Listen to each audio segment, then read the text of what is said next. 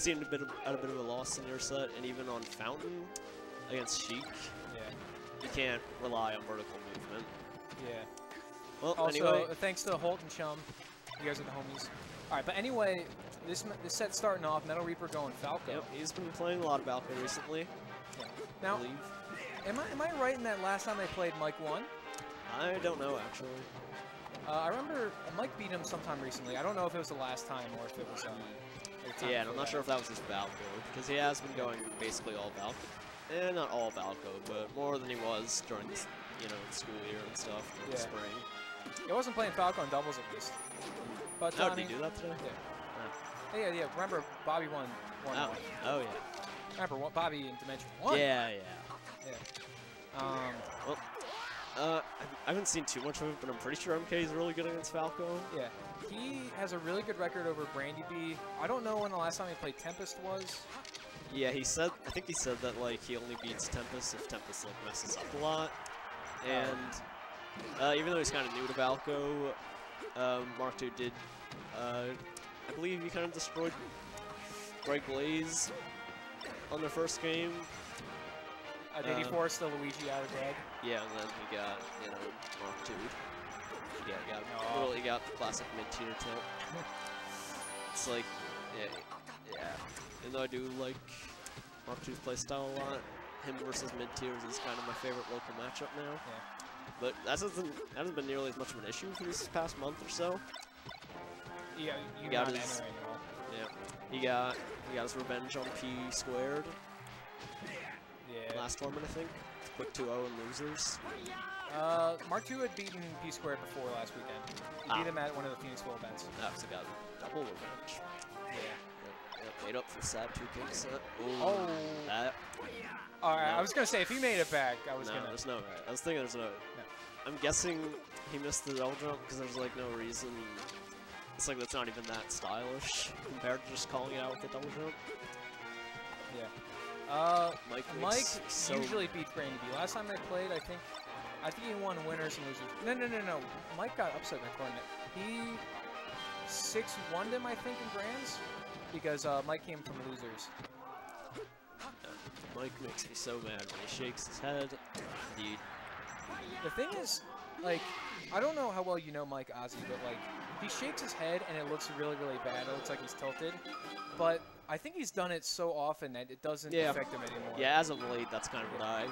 Like, he's actually has a surprisingly good mentality. Yeah, because in the winter, and early summer, it's like I'll see that and I'll be like, we tilt your boys.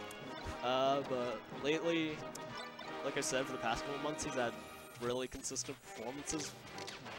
I and him have had like super close placings overall. Had a super close Fox Ditto last week for 9th. Oh yeah.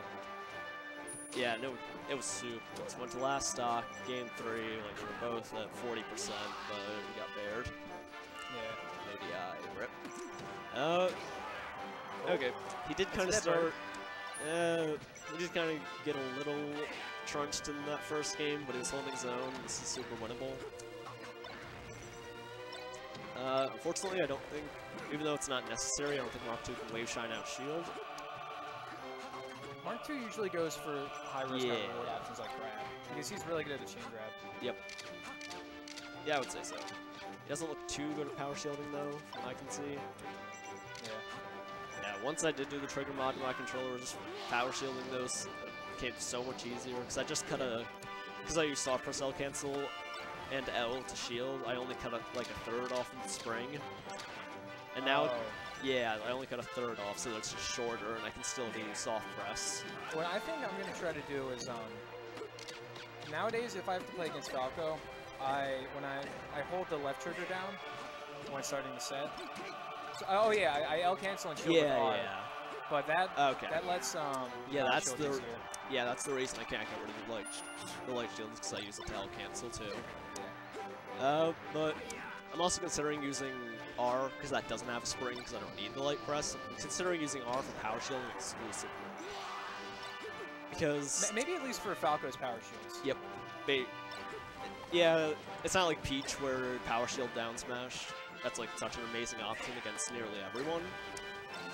R2's getting a little...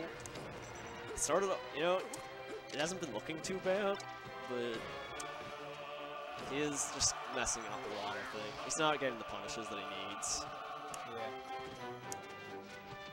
And I don't think he goes for a perfect platform tech chase, I'm not 100% sure. But he seems to go for the more read-based 2/3. Yeah. He tries to shine out. I'm good at shining out of that thanks to my 20XX bot practice, because he does that all the time. But that was smart to down smash, because... Yeah, I don't know the specifics on the down throw gimmicks. Falco's down throw gimmicks? Yeah, on Fox. I'm pretty sure if you DI away. Yeah, I think... I'm beginning to think, because of... Actually, just after seeing that, I've been shining out of it, because I usually try to re-grab, but...